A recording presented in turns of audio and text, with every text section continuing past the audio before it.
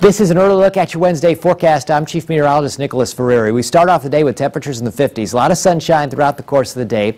We will have a cold front coming through, but it's going to be followed by just some slightly cooler air for our Thursday. We'll still be able to make it up into the upper 70s in Fort Wayne. Now, areas to the north could end up in the low to mid 70s, but all in all, a nice, pleasant October day around the area. Then on our Thursday, even though we're slightly cooler, we're not doing bad at all with high temperatures near 70 come late afternoon.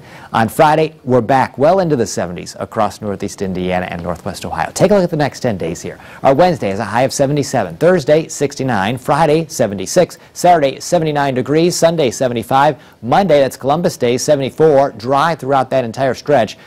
By the time we get to Tuesday, a rain chance enters the picture, 72. Then after that point, we're cooler, back down to highs in the 60s. That's your latest forecast update.